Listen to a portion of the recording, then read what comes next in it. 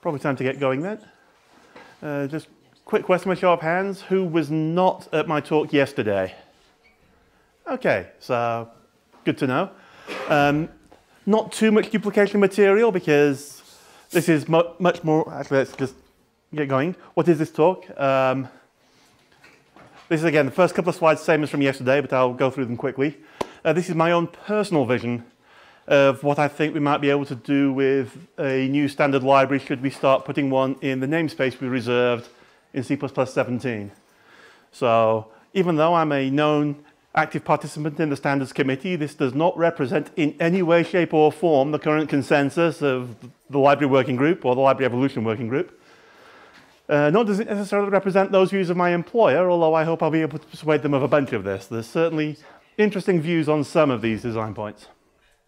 And my goal with these talks is not to sell my vision as the one true vision, this is how we should proceed. It's, I want to stir, talk and produce consensus to find a vision.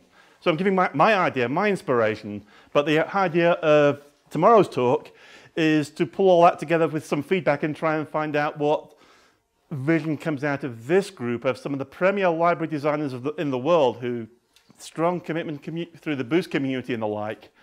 These are the people who should really be, you are the people who should really be driving what this vision should be, I think. So that's my goal, and hopefully we'll deliver on that tomorrow. So here's the format. We did the language features that I think we need to bake into the foundation of the language before we start creating the foundations of the library, which I hope will be moving forward within C++ 20. Today we're then going to look at what can we do with a new library? What should we do with a new library? And throw out a few ideas. And then tomorrow I'm going to try and pull that together with more of a feedback session. And hopefully from that we can produce the basis of a document we can start proposing as a vision and suggested direction to the library working group with a paper for either Toronto or the meeting after. Actual output from the meeting, that's my goal. So the inspiration that set all this going was going back about a decade. We started trying to apply the idea of concepts back then to the existing standard library with the older version of concepts. And we kept running into problems. The more we tried to make the library source code compatible while using concepts with what had existed before, we came up with more and more fine-grained and detailed concepts that denuded the power of concepts as an abstraction in the library. We got lots of very fussy little concepts all over the place, but no high-level abstraction that brought you into the library. And we effectively used concepts to deprive concepts of their power by saying in great detail that it has the essentially the same behavior as it had before it was constrained. It didn't feel very helpful. And there was a notion that if you really want to do concepts in the library well, you might have to be prepared to take some breakage. And that's a hard thing to do in namespace std, and a much easier thing to do in a future namespace such as std2. And by now, C++ 17, we finally got around to reserving that namespace and a bunch of others, std followed by any sequence of digits, is now reserved to the library working group for future standardization. So now is the time to start talking about what we think that library might look like. And I think that slide pretty much covers what I've already said. Sorry, what you... There was a slide with nothing on it, so... Yes. Oh, the slide was empty when it passed through, sorry. Okay. So, couple of ideas for what std2 should therefore contain. Got three different notions here, and I've heard different people express varying strengths of opinion in each of these directions. The one idea is it's just a complete replacement for namespace std, but done right. So we learnt a lot doing std. We got some great ideas. The containers and algorithms mostly work fantastic, but we've learned a bunch of things along the way. Perhaps vector bool wasn't the best example. Ranges seem a bit more of a fundamental concept than iterators. So we've got a bunch of ideas of if we had a second go, we could do it better. So perhaps that's what we should be doing here. And then just almost slavishly putting our entire library, say, well, we know we've got roughly the right content in the library, plus we need a lot more, but let's put the existing library into std, apply concepts and clean up the design while we're at it.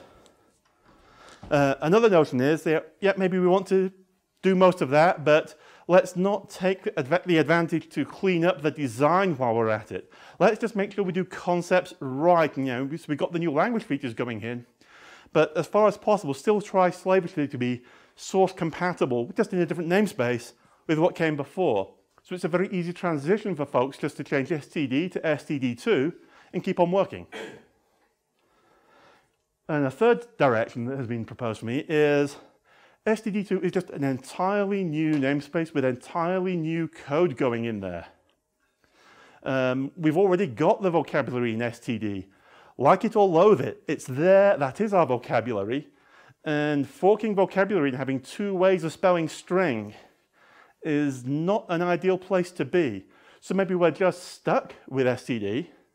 But as we start designing new features and new idioms, perhaps std2 is a good place to put them, so it's clear perhaps these are using different idioms and different models to go forward. So it's perhaps a great place for the range is TS, so it's not saddled with some of these strangeness and overloading in the names and overload sets that you get with the std algorithms. So it's a clean place we can do that kind of extension. And we keep std and std2 going forward.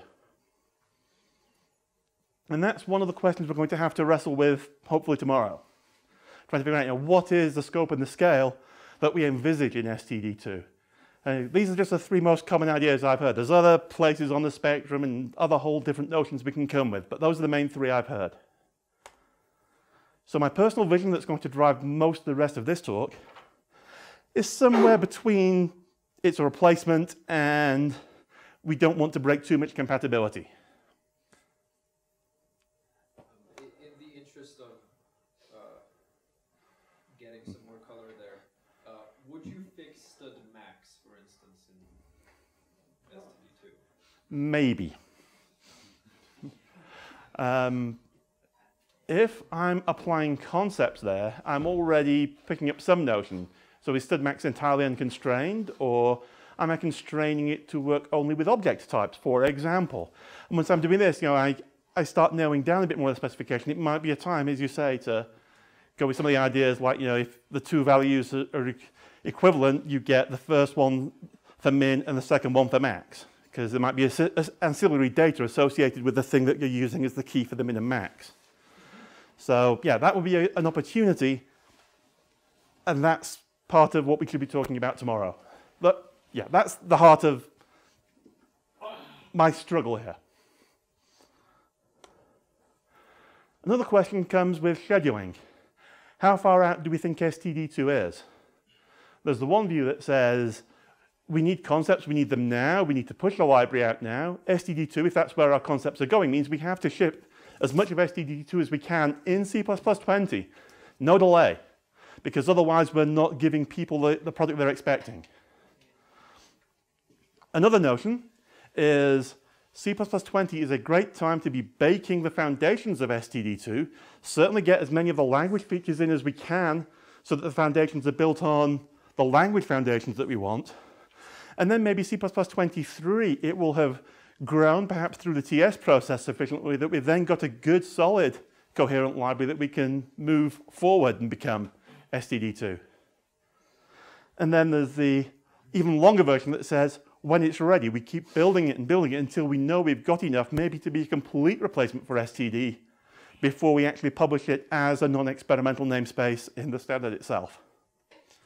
So again, those are my main 3 points on the scale of how urgent is it that we do this work and push ahead with std2, which will be competing with work for continuing enhancement to the existing std. And just porting the existing 1,000 pages of standard library specification, if we want to port the whole thing into an std2, is a non-trivial exercise. Even if you're trying to apply the new language features into std without moving it into std2, that's a similarly large task. I like that. Non-trivial exercise. Several years of work. No, I said non-trivial. Well, it's just copy-paste. So, my own personal vision that is at the heart of my assumptions throughout the rest of the talk is we're going to try and get the language features right in C++20. We'll continue building std2 using the TS process. Building on probably the ranges TS is a great place to start. And then try, as I said, landing in 23 feels like possibly an ambitious target for some, but a good target to be aiming at, because we don't want this thing, we want to have a clear deadline that we're trying to move to. My expected direction, that is probably going to fill Marshall with dread, is what I suspect is going to happen unless some driving vision comes forward, is landing ranges in C++20. There's already a huge amount of enthusiasm for that because it's baked, it's reviewed, it feels ready. And if we want that to be std2, boom, we're already started on std2 in C++20. Holding back ranges will be a hard sell.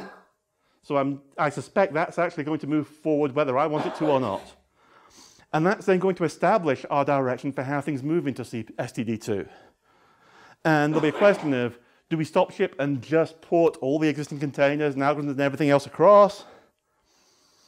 Will there be time to stop and have a coherent view of how things move forward, or will it be picked piecemeal as different people come up with, I've got a vision for how to move this particular component forward, and there's no coherent notion of how things move forward. That's what I'm trying to avoid happening by hopefully getting feedback tomorrow. So the main language drivers I see that make it useful to move to a whole new namespace and create a new library are essentially concepts, contracts, coroutines, and modules. These will really change our ability to create abstractions from the foundation levels up. And why did you leave out allocation? I know a lot of people don't like allocation. Can't we take out allocation from C++20 and go back to where we were? so you think allocators should be a language feature and not a library feature? No, I'm saying we should just remove them from the standard. Well, I'm talking about language drivers here. I got you. Okay. Now, if you want to talk about allocators as a language feature, actually they're about an hour into this presentation.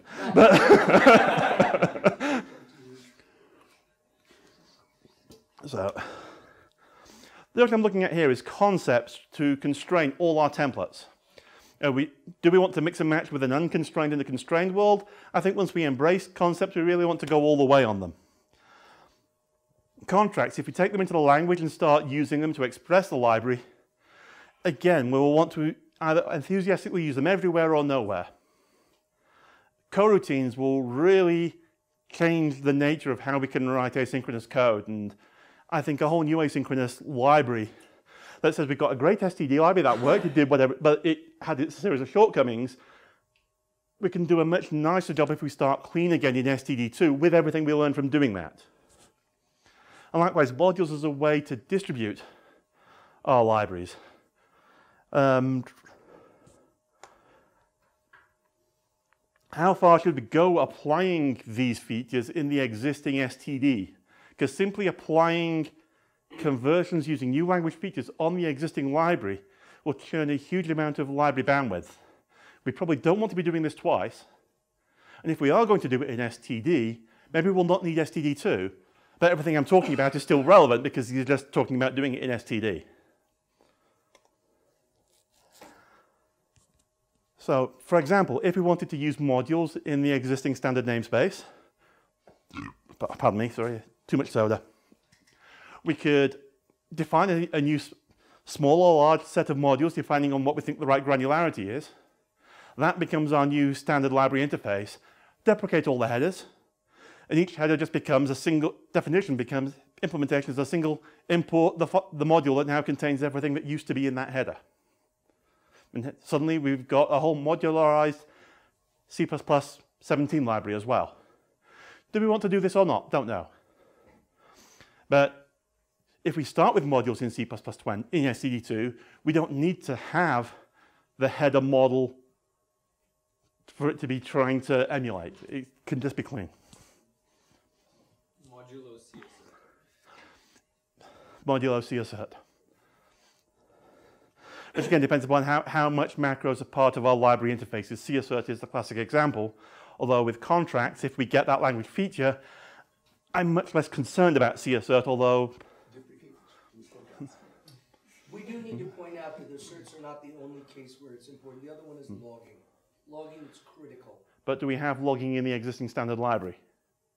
No, we don't. And that's what I'm talking about here. This is very specific to the standard library and not library features in general. I have to keep the focus. Okay. There's other things like there's And general comments that there are other places other than CAssert that might have macros in the standard library, especially when you start looking at the interoperation with the C standard library, although we have wording that covers that mostly. But not everything in the existing C library might be able to be moved to modules if modules don't export macros. Still an open design question from yesterday, but we're close enough. And again, those existing macros would remain in the header. So you still include the old header, it imports the module that has all the library functions, and oh, and here's all the macros you used to get through that header anyway.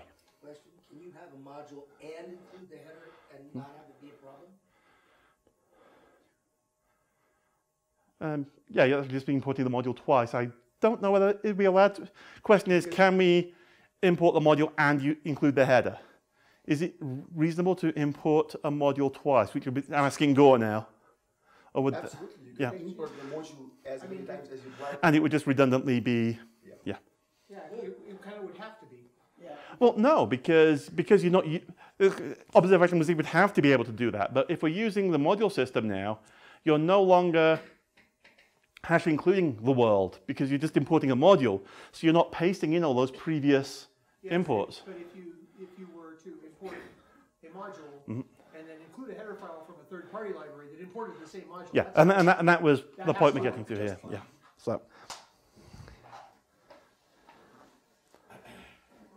And of course, the other question we then get with modules looking for std2 and perhaps modularizing the existing standard library is what's the right granularity of a modular approach to the standard library? Do I want just one standard module that exports the whole world? I just have one import and I'm done. Do we want to break it up a bit more feature-wise, perhaps containers, algorithms, perhaps containers and algorithms together, concurrency over here, and just I/O streams, and perhaps there'll be a benefit from slightly more structure in the module world. But remember, modules are independent of namespaces, so that part of the organization is an interesting thing we're going to have to hopefully just get some experience with and learn what works well for us. What about, like, I think ranges should be part of std2, but it's currently not in a module. Is it? How much effort is it to put like things like ranges then into their own module? So the question is, what about ranges, which is out in the ranges TS at the moment, and certainly not an existing module? And how much effort would it be to put that into a module? I don't think it'd be any different putting any of the other existing library features into a module. It's just part of the set of features we're considering putting into the various modules. But if we say ranges goes on directly into std2, and std2 is a module library from the beginning, there might never be a ranges header in the standard. There might be, because again, this is just, I'm blathering here. I think the more direct answer is, if it's not implemented with macros, it's pretty easy to make a module out of it. So the observation is that if it's not implemented with macros, but fundamentally as part of the interface, it's very easy to make these things, whatever you're looking at, into a module. The question is it its own module, or does it integrate with another module that would have to be shipped and packaged by your library vendor? Last question. You said modules and namespaces are independent. Do you see modules as breaking up namespaces or vice versa?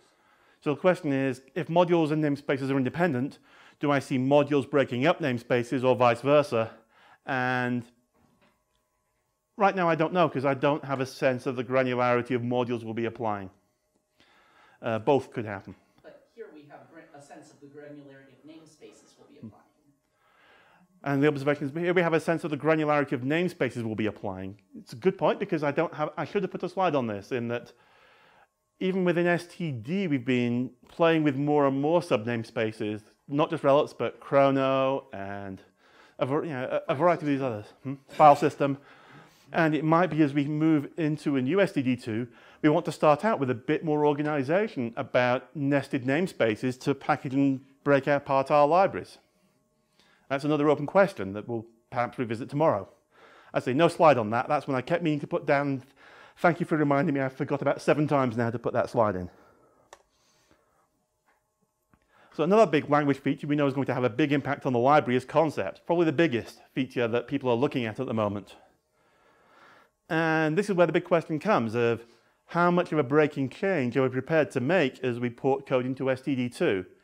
If we go with nice clean concepts, especially higher level concepts such as regular types, for example, that says these types have to have more than just the minimum set of syntax to get by with what compiled with the std library.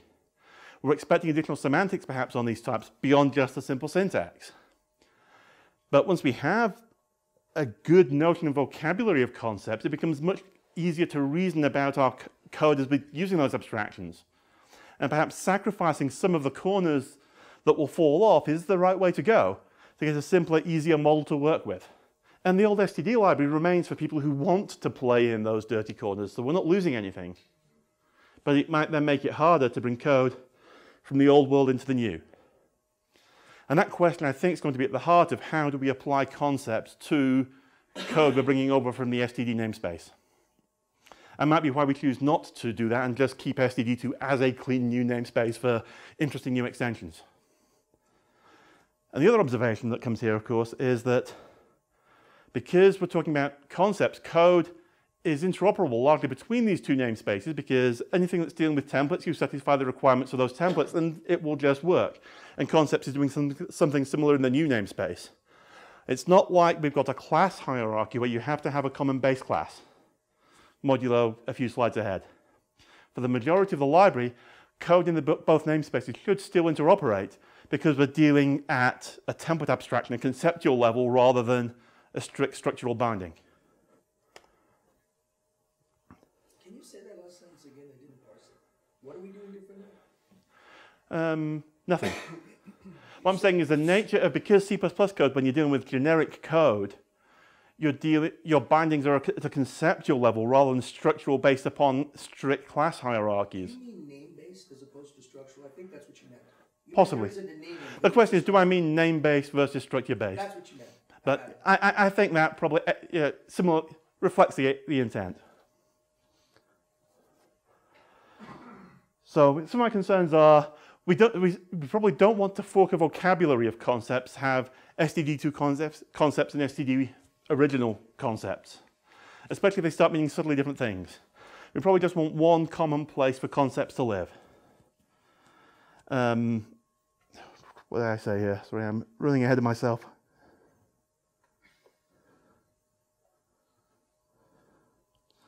So, but the idea is if we say std2 gets the wonderful new world of concepts, we just put all the concepts constraint stuff into std2 and say std1 was originally created without concepts and that continues to use unconstrained concepts.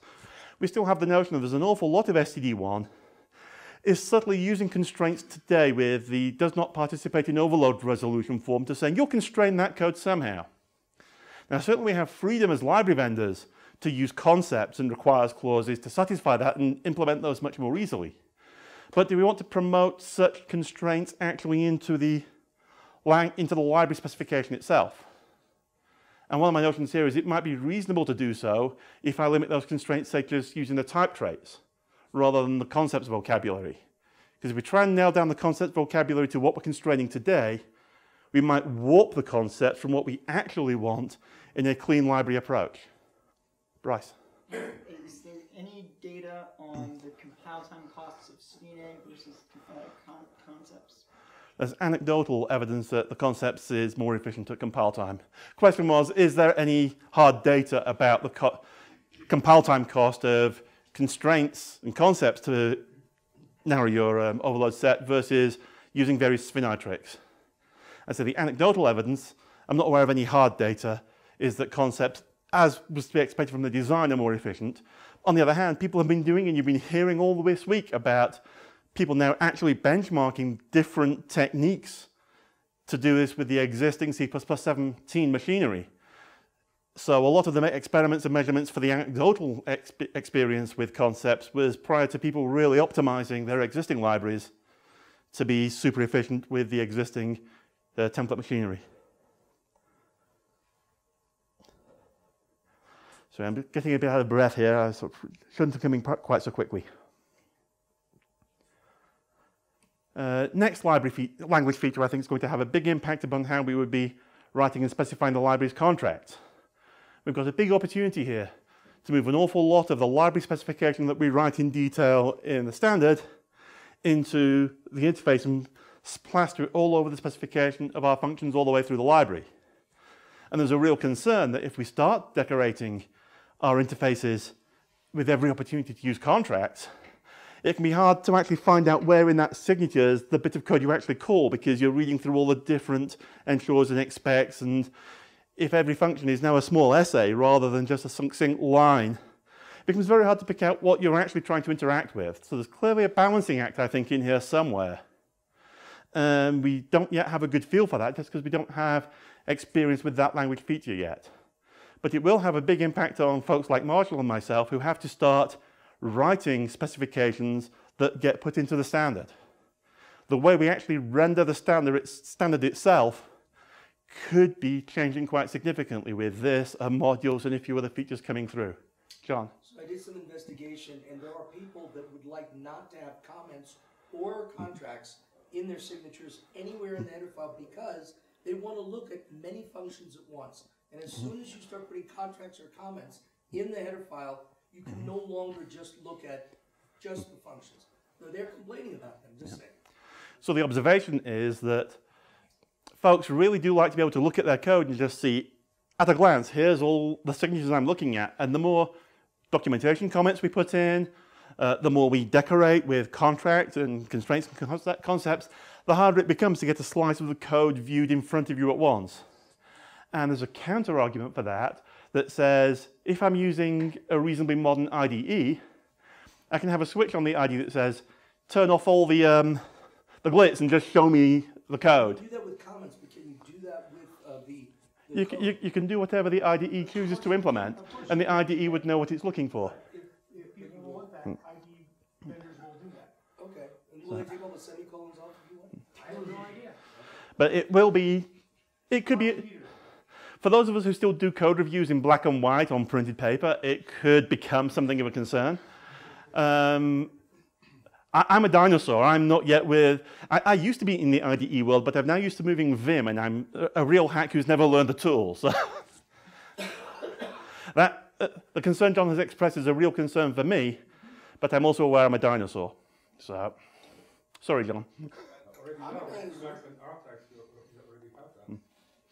Yeah, so observation is that there's various things we can do, even to integrate with Vim to solve a lot of these issues. But I don't want to spend too much dwelling on this further, yeah.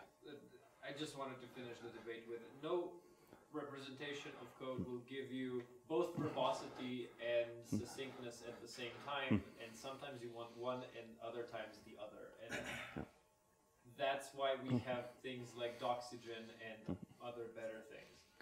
So yeah, perfect observation that sometimes you really do want a verbose view of your code that's giving you all this information, and sometimes you really do need the succinct view. And it's past the point where we can combine both of those into one tool, or the one tool with a lot of switches maybe. So there's other tools, Doxygen for rendering your documentation, I say IDEs that can filter these different views. Lots of ways moving forward because the world is a much richer place now for interacting with your code. So I have one question. This is maybe Very last one. Very last one. Is it true that all correct programs behave the same way when the annotations in the interface are stripped? So the question is it true that all correct programs behave the same way when the annotations and everything else is stripped? And by correct program in this case, I know John means you are feeding correct data and not violating those contracts. So within that position, yes, it's true. And I'm moving on. Okay. So concerns we have once we start using contract annotations in the library specification, we have to start saying, do vendors have freedom to add their own annotations? If we choose certain things are important to put in the interface specification, and other things are more left to the vendor, can the vendor promote, well, I was reading that part of the specification, I'm going to promote it to an ensures or an expects rather than doing it as an assert in my implementation? Is that a freedom vendors should or should not have? Don't know. Mr. Vendor here. I'm very much in favor of giving library implementers more freedom to experiment, strengthening things that are not specified in the standard, because one of the prime things that the standards committee is supposed to do is they're supposed to standardize existing practice. And if people who write libraries, in particular standard library vendors, are not actually permitted to experiment, to try things out, to provide extensions, they're not going to be able to provide any existing practice. So the observation for the microphone is that for existing standard library vendors, they really appreciate having the freedom to put extensions such as stronger contracts into their interface that satisfy the existing contract so that we can gain the experience in order to standardize it. If library vendors don't have the freedom to do the experiment, we start moving much forward with much less confidence and much more theoretical aspirations. And it's always nice to ship existing experience. And the other big question that comes out of the contracts proposal we have is we've got the notion of a checking level. So I can have assertions on things that violate the complexity constraints of a function that I execute only in a stricter audit mode. And once we start having to deal with the notion of that checking level, does the library evolution and library working group in turn have to review every contract they put in and assign a checking level to it as well? And the bad news is here, I believe, my initial view was absolutely not. That's not the business of the library to be dealing with this. And I don't have the vector example here, but it was Bjarne really persuaded me of this. If we're going to try to use contracts as a replacement, for example, for vector at, I just put a clear contract onto the square bracket operator.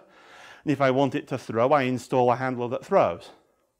Therefore, I no longer need this funny at thing. I can gain that behavior if I want by interacting with the contract machinery.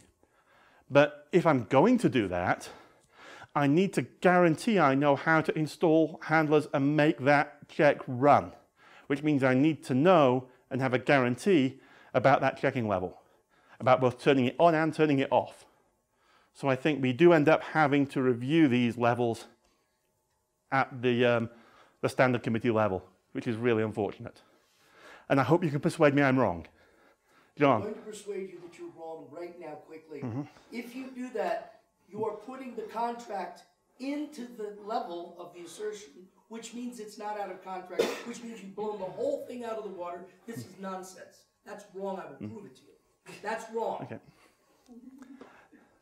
So John's point is that if I start putting checking level into the contract, I'm fundamentally making the out-of-contract behavior contractual and part of the contract, so it's no longer out of contract, which ipso facto I just contradicted the whole notion of the feature.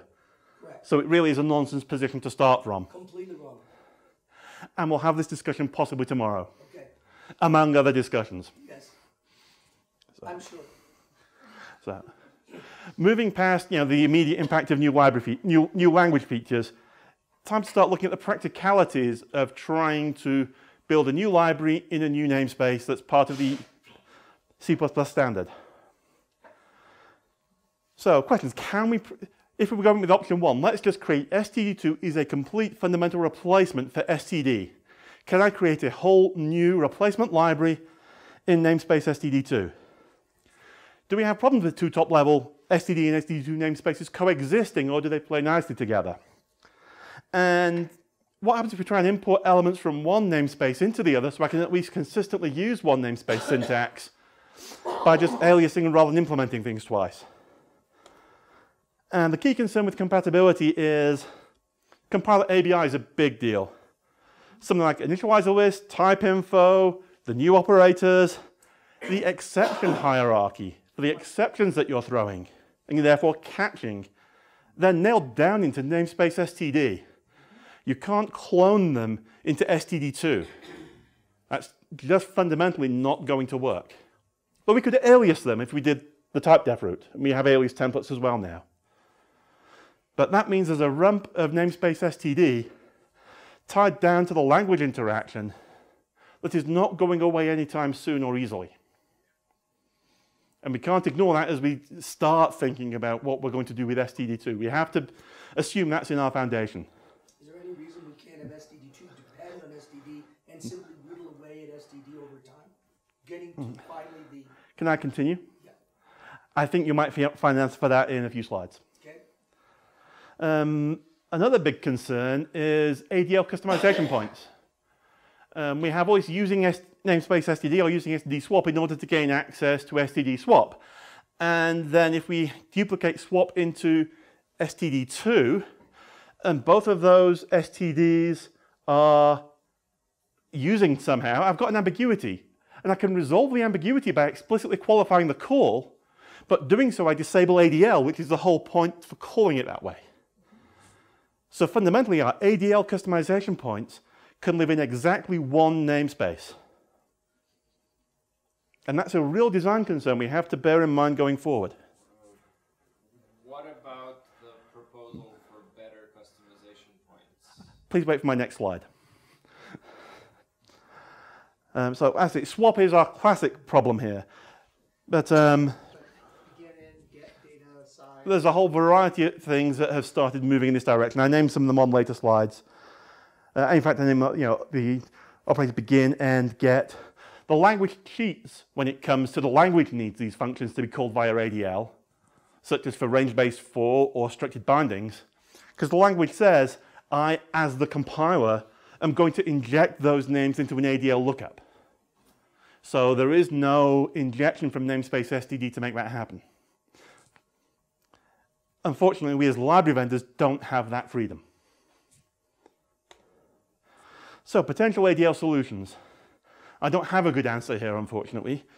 One is some new ADL control mechanism coming into the language. People have been trying to fix ADL for as long as we've known about ADL. I think the proposal, correct me if I'm wrong, that's currently getting a bit more traction on the ISO reflectors is you just never call the ADL customization point directly. You have a different function that's responsible for invoking for you through ADL that function. So free function ADL customization points continue to exist. You just write those in your own namespace and everything works, but they're not the same name as how you actually call that function unqualified.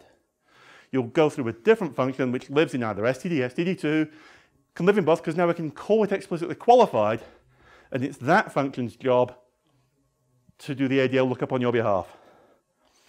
And I was looking at, didn't get time to put slides up on this properly, but the ranges TS using function objects manages to sidestep a number of the ADL issues.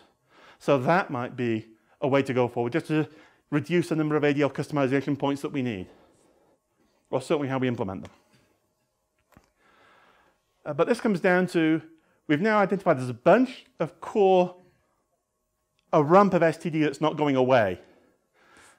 And this is down at the compiler support level largely, which is what essentially we call a freestanding implementation. That's the part of the standard library. It's special. It's in clause 18, or now 21, if you read the standard. And it's kind of our demilitarized zone with the core folks. So these are the parts of the library that the compiler knows implicitly about and will call it for you. So let's just bundle all that into a single freestanding module, which I'm proposing to call core. And basically bundle into there the contents of all the freestanding headers. And we can do that even in C++20, because it's going to be common between std and std2 anyway. And if std2 is going to be a completely modular solution, we want this to be a module. So that just becomes an easy way of getting all the language support in one place. And of course, there's a few other things that aren't yet in the freestanding implementation that I think really belong in that freestanding module for these customization concerns. So things like declval, forward, move, and swap are idiomatic in just how the language works. And we don't want to be cloning those into both namespaces. It serves no real use. The tuple API is now integral to structured bindings, even though it's not in the freestanding implementation, because it lives in a variety of, it's partly in utility for pair, it's in tuple for the tuple parts, it's even in array to an extent for specializations there.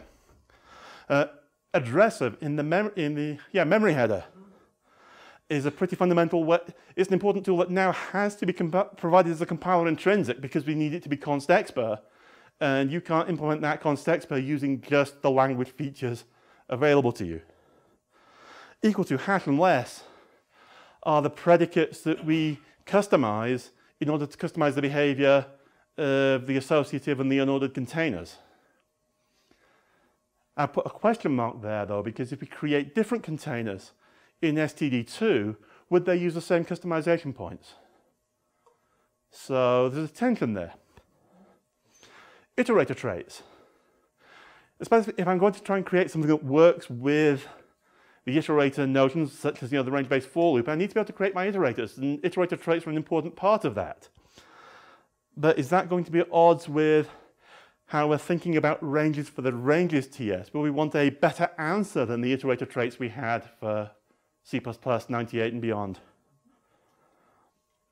Coming back to what Marshall mentioned earlier, we've got the begin, the end, all these other ADL customization points that are not used by the language, but have since been injected into the library on kind of a piecemeal basis. And I'm afraid I don't understand where that direction's coming from, but there's more of it coming.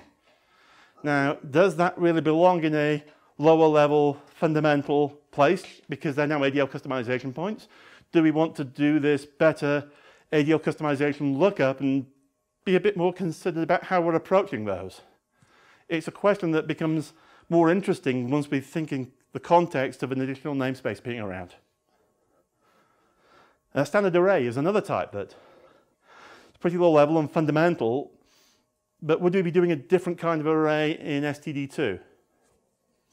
So that's my notion of what belongs in essentially what I would call a core module. And I would suggest an additional restriction that the core module is going to be supplied by your compiler vendor because it's the library component of the compiler. Let's have a strict separation between what goes into the core module and the library that's built on top of it. And that way you're in a much better position to say, I can write a library that knows nothing about my compiler, and you get more portability between different library vendors. Having the ability to plug in on top of the ABI parts are already always distributed with the compiler. But I'm not sure what putting a clear separation there would mean. But it's something to think about as we're doing this, I think. I think what you mean by separation is libraries are allowed to depend on the core, but not vice versa. Essentially. But essentially is the devil's in the details. I suspect that you don't want all of type traits there. Type traits is a massive. A suggestion that we might not want all of type traits in there, although type traits is required for a freestanding implementation today. Which is kind of... And it's currently our core vocabulary for constraining templates. I get that. But I'm not saying but yeah, I mean, it's a question. There's a lot of stuff in type traits that I don't think. Why is it a problem? So what? Well, the observation is type traits is a huge, I'm going to say mess. Mess is perhaps a little bit unfair, but there's a lot there, and it's not all essential, but they're useful in different contexts. Perhaps we don't want to move all of that down into the fundamental or the core module. And that's why this is, I'm trying to find what the right vision should be. So thank you for the feedback. This is exactly what I was hoping to hear. So looking ahead then to 5,000 lines. And growing. I say that. I would say, is that a small version? 5,000 a lot, I think it's tight. 5,000, it's a big thing for a standard library. Is that without documentation? So the observations of type traits header is about 5,000 lines of intense template metaprogramming without any documentation.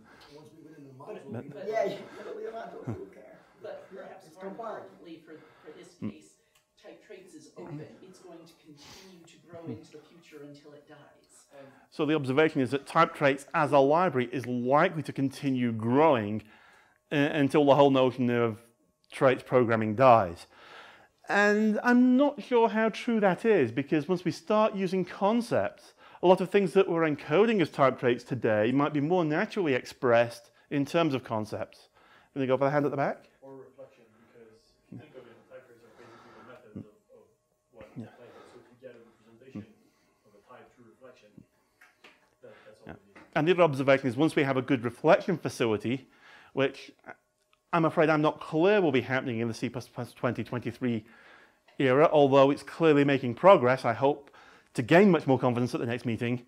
That also addresses a lot of the same problems you're trying to address with type traits and hopefully more cleanly. John, last question. Okay, I'd like to make an observation that things like vocabulary do saturate. Once you have enough names, you don't need new names all the time. You still use the old ones all the time, but you don't get new ones, so it will level off until it reaches an asymptote. It's not going to continue to grow in a straight line. So John's observation is vocabulary doesn't grow at a linear pace. You get a lot early, and then once you start using that vocabulary, the need to add things slows down greatly and eventually levels off, and we're possibly at that level already with type traits, or getting close to that. So with that, I'm going to move on to the next small section, which is niggles and nudges about how can we clean up if we're moving forward with, let's take the idea of cleaning up our existing library into std2. It's our chance to fix all the sins of the past. So just some little ideas here. Do we really need both tuple and pair? First line shows a really easy way to implement something like pair if you want to keep the name. Personally, I wouldn't want to keep the name, but depending on how easy you want the transition from std to std2 to be, assuming we're putting our vocabulary types, forking them into a constrained world in std2. On the other hand, if you really want to make that transition seamless, you might want to then specialize the template for tuple to actually have first and second members, so that when you use the pair alias, you can still use first and second rather than having to fall back on the get API. So it's a spectrum depending upon what your view was for what belongs in namespace std2. I don't think that specific thing can happen because of empty base optimization. Because of? Empty base optimization. So the observation is we don't think that can happen because I can't do a compressed pair if I lose the empty base optimization. On the other hand, we could make that a constraint if we only create first and second if neither is empty, or if we want to keep the tuple compressed. So we can restrict it and move forward in different ways. It can be made to happen if we really want it to happen. I'm not suggesting it's a good idea, but I'm showing the spectrum. I'm going to go here and then move on. We could just remove the whole point of having first and second by providing a subscript operator for tuple that takes a compile time int. So there's a notion that's going to depend on some serious language extensions that we've not got yet, that we could provide a square bracket operator. HANA has it. We don't need it. It's equivalent to the get, essentially. Yeah, but the point is dot first and dot second are there because get of 0 is so annoying to type. No, I believe you've got your history backwards. Yeah, okay, fine. But Get is there because we didn't want to write dot template in generic code, because a lot of people didn't understand that syntax. But yes, we can already access the pair elements using the tuple API. The whole reason for doing this would be to preserve the first and second naming if we wanted to do that, at which point exploring other syntaxes to even do the same is not helping because it's not serving the simple porting module. I'd rather just lose the name pair because I don't think it brings value. But as I said, we have a spectrum here. Gore. In the spirit of STD done right, Alex Stepanov regretted calling first and second members of pair. He wished them to be X and Y. So observation that first and second are really bad names for X and Y. So That's not 24th and 25th. 47th. 398. So that was a quick, some of the niggles with pair. What can we learn from vector? Vector bool had all sorts of interesting problems because we don't handle proxy iterators very well.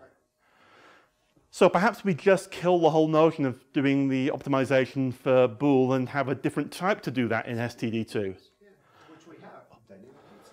Which we have proposals for on the way. No, we have dynamic bit set. But we don't have it in the standard. And I don't think we even have it in a published TS yet. It's in Boost. There's been a variety of dynamic bit sets around. I don't think we even have the proposal for Fundamentals 3 yet. I keep looking for someone to shepherd it. I was trying to do this around about a decade ago and ran out of time. I'm not sure anyone is actively working on that for standardization at the moment. Everyone thinks somebody else is doing it. Yeah. So one of the things we can learn from vector is don't drop the ball and assume somebody else is doing the job. On the other hand, we're trying to get better support for proxy iterators and similar notions through the ranges TS.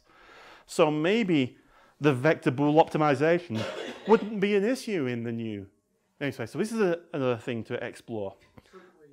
Certainly Casey and Eric are spending a lot of time on proxy iterators. We also have the concern that it's a vector with a different interface because we've got all these different operations of flipping and bitwise operations specific to that one instantiation of a vector that might look better if it was again coming from a clean name. But we don't have the problem in this case of something like shared pointer, where you give it a different API when it uses that name, which is something I particularly dislike, and I doubt I'm going to change anyone's view on in the near future. But if I've now got a shared pointer of an array, it doesn't have an operator star, it doesn't have an operator arrow, instead it's got an operator square bracket. So if I've got code taking a shared pointer of t, how I can interact with it means I need to know whether that t was an array or not, which is a really awkward thing to have to be wondering about in my generic code. But we don't have that particular problem with vector bool. One of the other things that looking just at this as a container in general, once we have ranges, and we have constructors taking ranges, do we need separate overloads for initializer list? Because an initializer list is a range. And the range constructor should do the right thing given an initializer list. Can we simplify our sets of things we actually have to specify by just having a range constructor, assignment operator, whatever? I was checking something when you did your constraints and incomplete type things, but I think the third bullet on the page is just wrong, because when the time comes to stamp out a constructor, the type has to be complete. You can't create an object, a container of incomplete types. You can only define it. No, it has to be complete at the point I do the instantiation, but not at the point of declaration. Right. So if I've got a list or a vector that has a struct that has a list or a vector of itself in it, Yes. we require that in C++17. That works. Yes, I know. For list and vector. List and vector are the only two places we demand it at the moment. But that conflicts with our ability to constrain the move constructor, because the move constructor needs to know if the element type is move constructible. But you don't constrain the move constructor until you instantiate it. Well, this is very specific feedback we've had from the Microsoft folks trying to do this and saying I can't do both of these at once, and the standard's already picked that we're going to have the incomplete type support. And that Which Microsoft folks? Billy Okay, good. specifically. I'll talk to Billy. But and Stefan was backing him up. Yeah, I've been wrong before, but this may be one time that I'm not. It's when you try putting the Svinai constraint on the constructor itself, so to go into the overload, yeah. It's, I mean, you can But that's instantiation time. Yeah. Anyway. And it's instantiation time, everything has to be complete. But if So- it's a spin-I constraint, doesn't it have to be, isn't it, it's instantiation of declaration time. Suffice to say, we have experience of this causing problems, and there's once we have concepts and we really want to start by constraining things much more on the notion of move, things like our variant and optional types already rely on those constraints being there that they can sniff out if my thing's move constructible, I have this, if it's copy constructible, I have this other operation, or I sphinite away. The notion of sphinaiting on a lot of our constructors and assignment operators is getting much more deeply ingrained into the standard library. So that might be something a decision to revisit when we look at std2. It might be something we really need to struggle and ask the core folks, can you give us some support so we can do both? Because we don't know how to do it yet. Or we ask Marshall, because apparently we know how to do it, but don't want to put you on the spot, we'll pick that one up offline, because I want to hear what we might have missed. Or what I'm missing in my... Like I said, I'll talk to Billy and STL and figure out what they're talking about. And, you know, one of the other things we want to look at is how we interact with deduction guides and concepts. I can't remember why I put that on there. I was thinking something profound at the time, and it completely skips my mind while I'm looking at it now. But some of these lessons from Vector apply, I say the range constructors, the incomplete type support, will apply pretty consistently across a bunch of the containers. So rather than studying each container in turn, I just picked a Vector as an interesting one. The other container I think was worth picking apart a little bit was map. So we've already talked about pair and tuple. We probably don't want to be baking those into the element type of the map. And we certainly don't want to be calling it pair if we want to be moving away from pair. The iterator that I get when I traverse my associative container, it would be really nice if this became a projection or a proxy rather than having to know this pair tuple element type being baked into the data structure. And this would allow us then to separately store and have the keys and the values distinct, which means I can have a much more compact space, which is really handy for memory locality and a bunch of other things when I'm doing the search through the key space before I find the value, which would be a pretty profound change of how we might implement these data structures. All sorts of interesting points to explore here, and some real some real potential for some performance wins. And the other thing we can do from this is now, because we're going to return proxies that return references to the keys and the elements, we no longer require the key to be physically constant in the pair, which causes no end of crazy problems. We just provide a constant reference to view the key. We don't give you modifiable access to the key through the interface, but inside the data structure, it's just a regular type, which means we no longer have to launder every attempt to do interesting things with that, especially when we use the new API to extract and restore nodes. The default order that we use to order a map, it made sense to have standard less at the time, although the member comparator that may or may not be used is a much less interesting part of the structure, and that really doesn't belong being named. How the map does the ordering is the map's business. So there's a nested type there that we could probably just drop. The idea of the default order being operator less is not a great customization point, because if I customize operator less, or the less than predicate, I'm saying that any use of that type now has this less than property that I might not want to give that type. But it either has that, or I can't use it by default with a map. So the idea of a default order is I have a separate customization point called default order, and it defaults to being operator less than, just like we have today. But it gives me a direct customization point to say, I can tell you how my types order in general, but it's not mathematical. I've got a complex number. I don't want to give it operator less than, but I do want to be able to store it in a set. And the other thing we can do, if we're now able to touch these customization, these predicates, is we have the diamond functors in C++ 14. They give us heterogeneous comparison. And they're just regular types. Then the template's in the function call operator, not on the type itself. It's just a simple, if we're having new predicates, let's do something like that. So that's my notion how we might clean up the associative containers.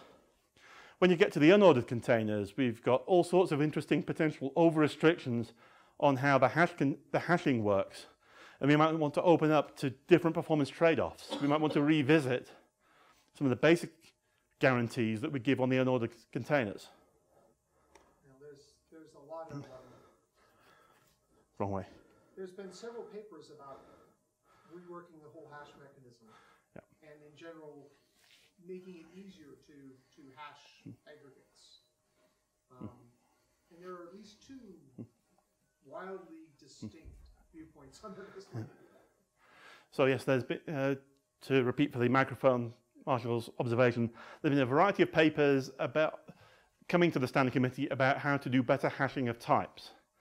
And that wasn't my concern with the unordered containers, where the constraints we give on iterator and reference stability and so forth dictate how the hash result will be used in order to design the data structure and rule out certain kinds of hash table implementation. We might want to free that up a bit more as well. So one of my favorite topics, to what extent should we support evil types? Which means I've got to tell you what an evil type is. It's a type I just don't like, basically. And there's a lot of them.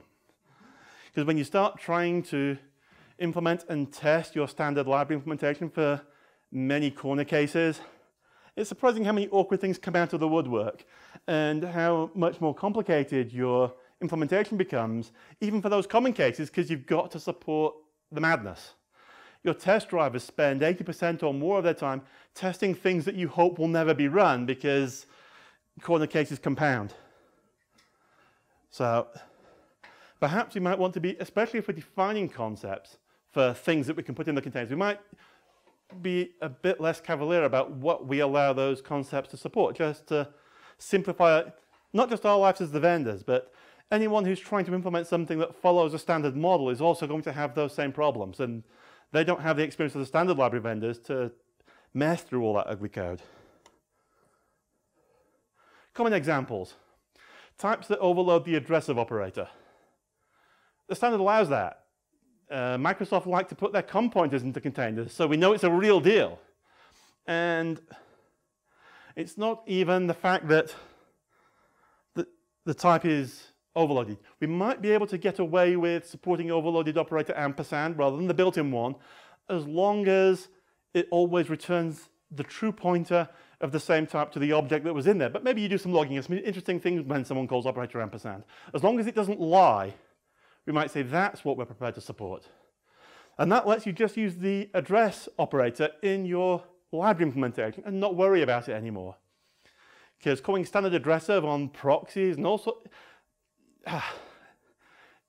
it escalates in awkward ways, and it falls out of awkward interactions that you weren't looking. It's horrible. Overloading double ampersand and the Boolean and and or operators.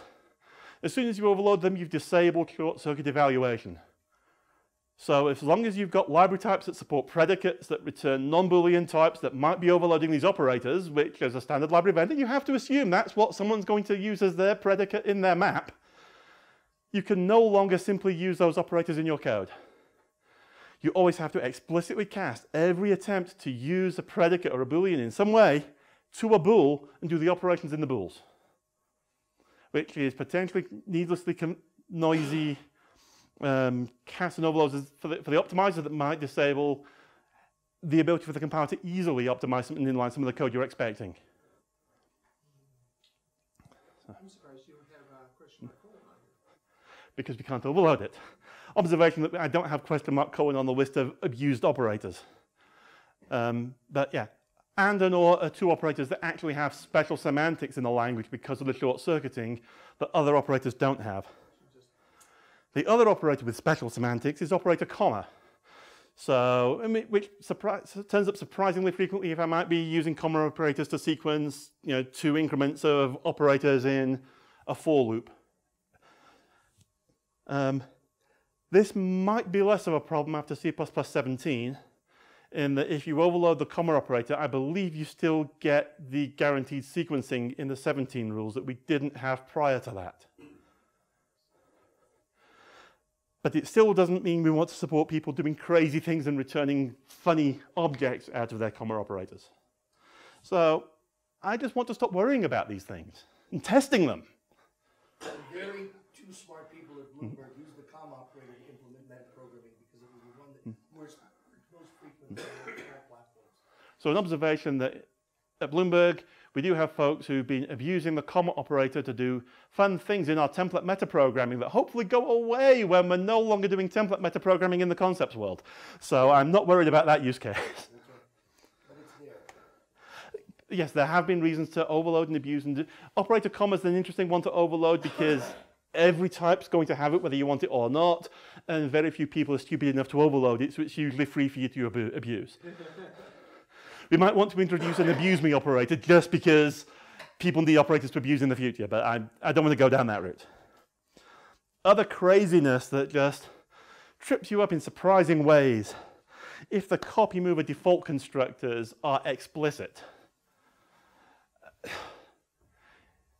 it messes things up in strange ways. I mean, if I do a return expression in a function, that's going to through move alert, it's testing different with the overload set it's going to build from just constructing from an R value. And these kinds of corner cases show these things up. And it's not that people shouldn't or couldn't write this code. Well, they shouldn't, but they can. Most people don't. It's more Machiavelli trying to, I'm going to give you a test case to screw your standard library. I don't want to worry about those people. I don't know of real motivating use cases for these things. And therefore will not mind if I no longer support them. Explicit constructors in general kind of cause some problems, but we might, we have to live with that because different syntax through the list initialization now. But that's a real problem for aggregates. because I can't emplace an aggregate in a container unless I provide an initializer for every single element or member. Arrays are similar because we don't use the curly brace initialization in the standard library, and aggregates support only that. So maybe at the moment we don't support aggregates, maybe we want to do something better to support them. And whether or not we need language support to make it easier, or whether we just need to perhaps use concepts, have I got an aggregate or not, I can use a different initialization form. We got the use aggregate type trait for 17.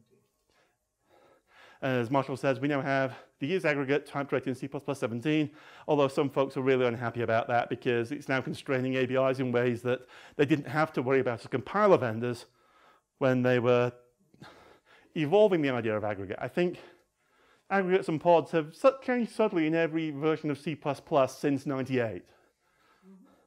And knowing what type might qualify is now an ABI breaking change if we change the rules on aggregates and things are depending on that trait. People being particularly awkward, having a default constructor that has different behavior to a list initializer with an empty list. We know which of those constructors will get called, but if they're inconsistent, it's still going to be surprising. And this is just good design. I don't know if this impacts the library, but I don't want to be worrying about these kinds of things. Swap and move that throw are problematic in interesting ways, especially for those of us who like allocators, because we want types that might throw on swap, which I'll be coming to later. But this is particularly a problem if I look at something like unordered map, where I've got a hash predicate or a hash functor and an equal to predicate, and those are coupled. So if I'm now swapping two unordered maps, and the first of those swaps, fine, and the second one throws, I've now got these things in presumably valid but unspecified states, so they're still usable, apart from the fact they're no longer coupled and working together, which is the requirement of the unordered container. And I have no way to re-establish that. I can't undo the work. I might find if I try and assign back, the other one throws, and I really am lost. So the fact that just these are allowed to throw on these operations, when there's a coupled constraint, we should just stop worrying about that and say, no, you can't do that in the new namespace. Which is what I think we did. No, Unordered map? we've ducked that question repeatedly. I mean, you can solve it in the current interface by just dynamically allocating those two together, so you're swapping pointers, but now I've got an extra dynamic allocation I don't want. So the problem's soluble in so many awkward ways. And I think there's 7 different proposed solutions on that issue, and we've not picked one yet. You might want to consider hash and maybe even less on adding those to the list. Which list? Of throwing things can be problematic. So, the observation is that maybe with less and a few of these other functors that are used specially by the standard, that if these things throw in certain places, it's problematic. I didn't want to make a list. I just wanted to say, in general, we don't care. We're not thinking about that question because for the people who do care about those, it's such a small corner, they can go and use namespace std. I want a clean, simple library I can teach without telling everyone about corner cases. Other types that have caused me problems over the years. Types with constructors that swallow every other type. A forwarding constructor that takes a single argument. Or that have a conversion operator that converts to anything. That produce interesting ambiguities all over the place. Yes, if you're giving me a problem type, don't be surprised if it hurts. When things like begin and end, the member functions and the free functions have different semantics, especially swap's another example, can have undue surprises. Volatile types in general are not very well tested as far as I can tell with most libraries, because you have to start putting volatile all the way through interesting places of your generic implementations to handle the volatile case. It's a huge amount of work. For a use case, I don't think anyone does, because I'm not aware of standard library vendors having bug reports on these. So I think we could explicitly acknowledge we're just not going there. CVRef qualifiers on member functions of types I'm trying to store in containers. If I've got a contract that depends upon calling something, such as a functor has a function call operator, I don't want to worry too much about people doing funky things with CV and ref qualifiers on the function call operator of the predicate they give me. Unless they're in some coherent, consistent manner at least. And we just don't have any constraints in that space. It's far too wide open at the moment. References as data members can produce types that have interesting semantics. Types with volatile members, even if the type itself isn't volatile, can have interesting semantics. So there's a bunch of these corner cases that if we're doing a new standard library, I'd just like to put those off to the side and say we're just not going to worry about those. Alistair, people deliberately use references. I don't do it, but Yes. people use references as data members. I'm not saying all of those are good candidates for removal, but I'm just throwing ideas of if we're into the space, if we're prepared to limit our constraints, these are things we might think about. I'm running rapidly out of time, so one question. Restrictions on template parameters for standard library things. Yeah. Would you include references in tuples as being harmful or not? Would I include references in tuples as being harmful? Because if I say, yes, I've just killed Ty. And a lot of and your projections. Yeah. And so all I'm saying is there's interesting problems that come up there, and we might want to call out when we support them rather than support them unless we say otherwise. So, quick example of where I was just last week stumbling over volatile having strange behavior. So we've got this structure that's got a wrapping of volatile X. I'm calling is convertible, is the type, if I call through this wrapper, convertible to itself. And for an int is convertible to a volatile once that passes. If my embedded structure is a typical class type, I've not got a volatile qualified copy constructor, so that type doesn't pass. But as soon as I give the perfectly forwarding constructor, that now will find the volatile, and it does pass again. And then we try the C-style ellipsis and say, does it work? Try your vendor, they disagree. It's corners that I don't want. You start having to create the test cases to expose these to see how things are behaving. I just don't want to be in that space. It's taking productive time away from being usefully spent moving library forward in directions that people care about. And similarly, a bunch of concerns on predicates. I'm going to have to move forward because I'm running low on time. In fact, I'm very low on time. So a bunch of ideas for parts of the library that deserve, or we might consider for wholesale replacement rather than microsurgery. And this is where we really are treading into dangerous waters. A couple of basic ideas, the concurrency library, especially a couple of slides on that. Some of the ideas coming out of the current concurrency working group suggest that maybe a clean new break in a new library would be the right way to go rather than faithfully porting what we have. Text handling I'm hopefully going to get to in the time available. I/O streams is another area that we know is a widespread dissatisfaction, that people just use a very loose surface of it, and it's a big complex facility that nobody is really using the power of and are scared by. Was Valerie a successful experiment, or do we just want to replace that idea with perhaps something better for that kind of intense math operation? And there's other parts of the library where other people see different things they want to rip out and gut, but these struck me as broad, high-level concerns. Concurrency. We have interesting concerns in the current library. Async is the only way to create futures that have some really unfortunate possibilities, but every time you see a future, you have to consider it might have come from async now. And this has poisoned the whole of the existing std infrastructure to deal with concurrency. So this is the big thing I would love to get away from by doing a clean parallel concurrent API. And we've got the semantics of destructors. Do they join? Do they? And I think the consensus is that the answer we have now is the wrong one, and we could do the right one, whatever that happens to be, in std2.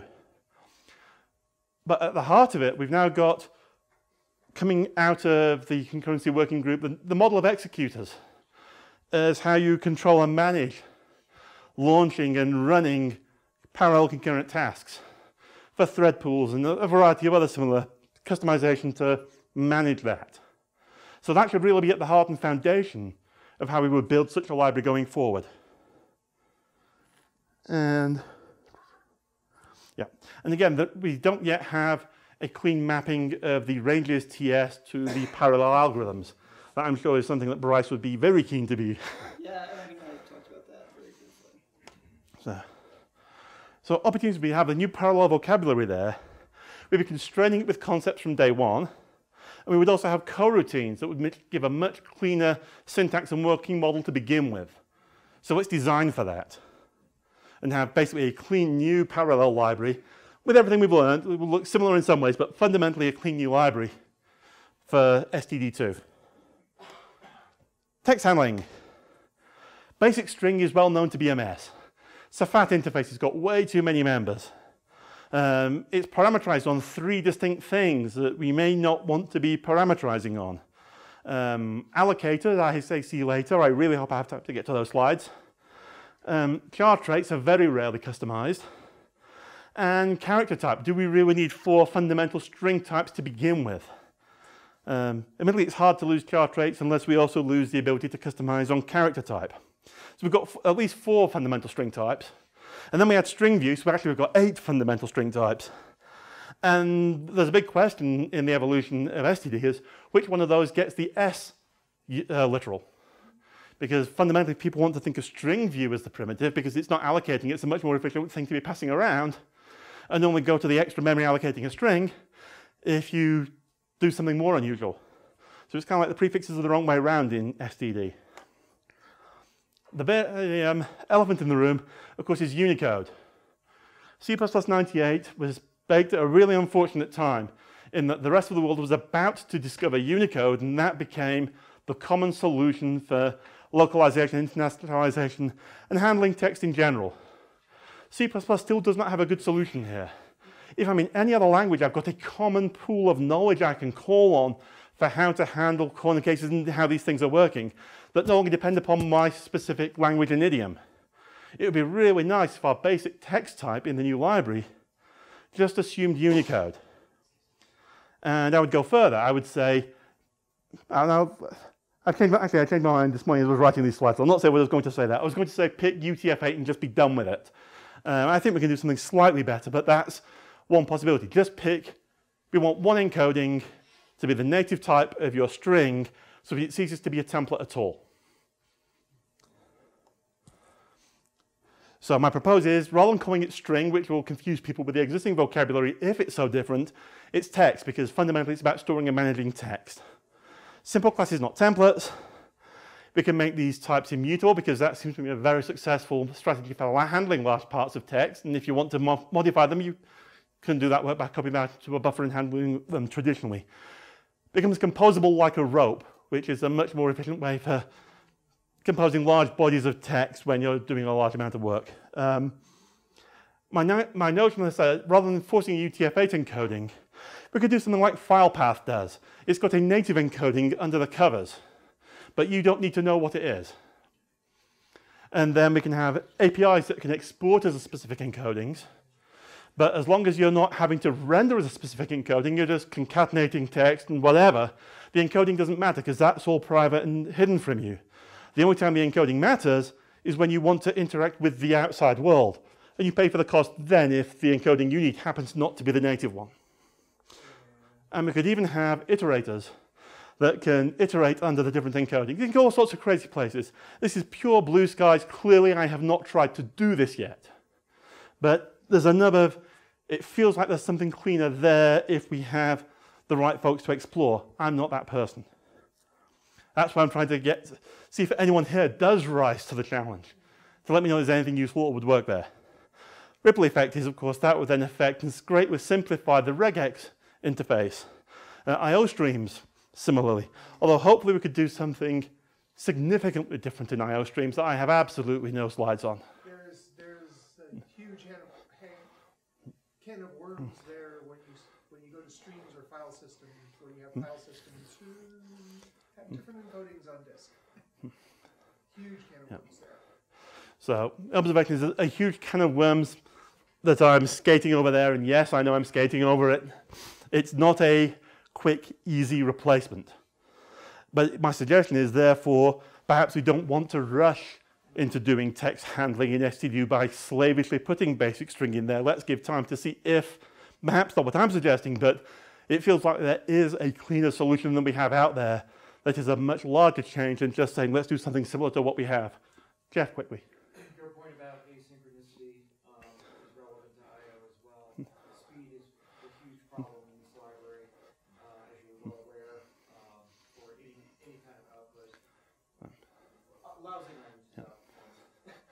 So Jeb's point was, my point on immutability and concurrency is increasingly relevant in the current world. And not to mention, you know, five virtual calls for one. Yeah. So the obvious problem is I'm not the person to write this because it's not my domain. I am not the expert. My biggest concern here is the experts that we really need are the folks who understand Unicode, and they have no real incentive to be C++ experts at the time. So it could be the community doesn't have the real person we need to find to push this forward. Although maybe we do have people who can talk to those people. Oh, I just don't know the right people. Just keep looking this way, guys. So,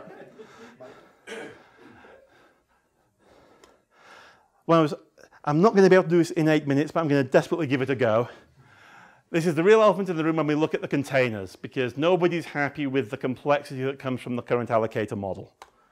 If we go back to John's talk on Tuesday, why allocators? First performance, then performance, then performance, they really matter, and then there's additional capabilities so we can do other things, but there's real performance benefits when allocators are tuned well. As I said, see John's talk on Tuesday. If you don't have a time machine, hopefully the video will be around sometime soonish. Interesting performance ideas for what we can do with utility. If we can plug in our own allocators, we can have logging, perhaps logging if we violate some high thresholds. So in a long-running system, we want to know as we're getting close to memory pressure and so forth. Instrumentation for different builds, such as debugging, profiling, or test drivers. It's nice to be able to plug these things in. Complexity from the current STD solution is allocator traits are incredibly flexible. And that flexibility comes with a huge amount of complexity that shows itself up in the interface. We've got allocator spamming constructors. We essentially double the number of constructors to have the versions that do and don't have allocators in them. And we have to have some logic to dispatch decide when we're calling between them. Generic wrappers that don't need an allocator themselves, like tuple, still need to be aware of allocators so they can pass the allocators to their elements if the element wants the allocator. And then we get, it's when I've got a vector of tuples of strings, and the vector says I'm using this allocator, so it wants its strings inside to use that allocator, so it's got to pass through the tuple to get to the string. And of course, we can't do that at all for standard array because it's an aggregate, so there is no interface to plug an array in. So that's just a lost case today. So missing features from the allocator API. There's no way guaranteed from the standard to query if I'm perhaps using an allocator, what allocator does it use? I can ask, did you use this type of allocator using the uses allocator trait, but I can't ask, which allocator do you want? Because it's a template, it can't answer in that kind of abstract question so easily. Perhaps we might get there with a reflection API in the future, but that would be going back down a different realm of complexity, which is not where I want to go with this. And again, we don't have the guarantee for types that use allocators that I have the getAllocator function that the standard containers happen to give, but it's not a mandated part of the concept, as it were, today. So, again, highly speculative. This is, I really wish I'd given myself more time to get to this because this is going to go back way too fast to be absorbed. But we want a much simpler allocator model. Allocator trait supports a wide variety of models.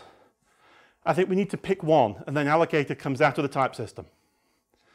And if we're going to pick one, we need to pick the most reasonably flexible one we can find. And I think the model we have with polymorphic memory resources is pretty close to that. We plug in an allocator that's customizable at runtime through a traditional dynamic dispatch routine. But we want to do what we can while we're at it to still minimize the cost so you're not paying for what you don't need. So we've got to find a way to do this without injecting allocators into all our APIs and not storing them when we don't need them, which is a fun challenge. So my ideal model, no allocator in the interface. The other model that we've learned at Bloomberg is really valuable is a data structure all uses the same allocator. That's how I get all my data structure comes from that one memory pool. So a container passes the allocator to its elements. All the element nodes and parts of a graph will all be using the same allocator. Just baking this into the model. It's a design decision that I'm comfortable with, but will be a hard sell in like 30 seconds. So my idea is that types are either allocator aware or they're not. So I've got an allocator aware class if I say it's allocator aware by some markup I'm going to come to. A type is also allocator aware if it's got an allocator aware base class, just like it's polymorphic if it's got a polymorphic base class. It gets funky because you also inherit allocator awareness in my model from your members.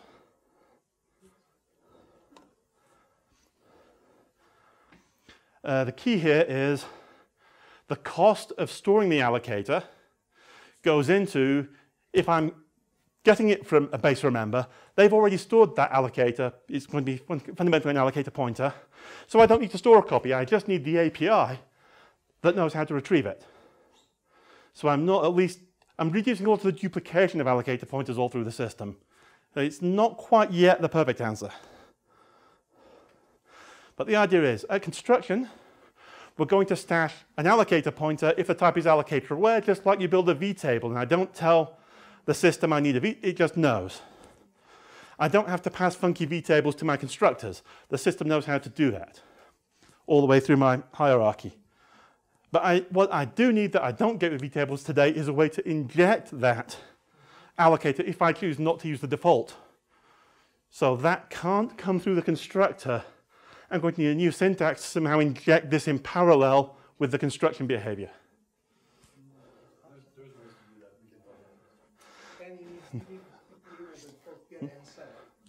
I do not need to set it. That's the other point is kind of like a vtable. Once you've installed it, it's stuck for life. Because if I can change it, I violate the constraint that the whole data structure uses the same allocator. Assignment swap. Do not get to change the allocator. Because otherwise I violate the constraint. Then you can just kiss move semantics combine. No, if the allocators are the same, they work. Yes, and if they're not? If they're not, I can't move. I get... So if I'd had my 30 minutes for this, I'd love to go into this. I don't even have 30 seconds. So my notion here is allocator injection. We have a way to say my type can have allocators injected, and I have a way to inject allocators.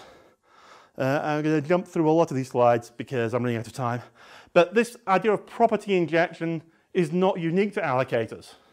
There's a bunch of other ideas people have for things they would like to be able to inject into their type separate to the notion of construction that then become a property of that object. It's immutable, it doesn't change. So my rough notion would be something like this. You can spot the yellow parts of my funky new syntax. Class vector has an attribute that says it can inject allocators. So I've got using not aware tuple int. Tuple int is not an allocator aware type because tuple doesn't inject types, and nor do any of its elements inject an allocator. So tuple int is not an allocator aware type.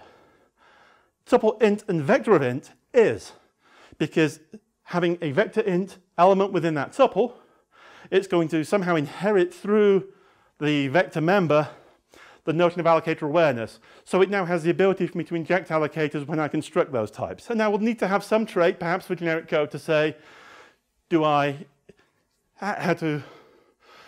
to inject allocations. It could be that just I try and inject an allocator and it doesn't inject because the type doesn't support it.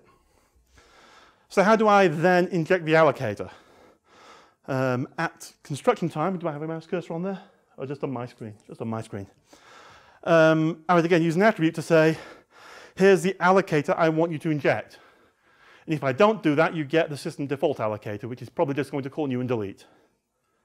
And finally, if I want to dynamically allocate something, I need to pass the injected allocator to the new operator that can then inject it into the object that's being constructed in addition to constructing that object in memory that came from that allocator. And the end result is I don't end up storing allocator pointers speculatively for things that don't need them. As long as the API is customizable, which is in the slides I skipped, something like optional. When the optional is disengaged, I need to store the allocator for when something is reconstructed there. But when something is in space in the optional, I don't want to be paying for that allocator. And if the type has space itself is allocatable, I know that that space is large enough to hold the allocator.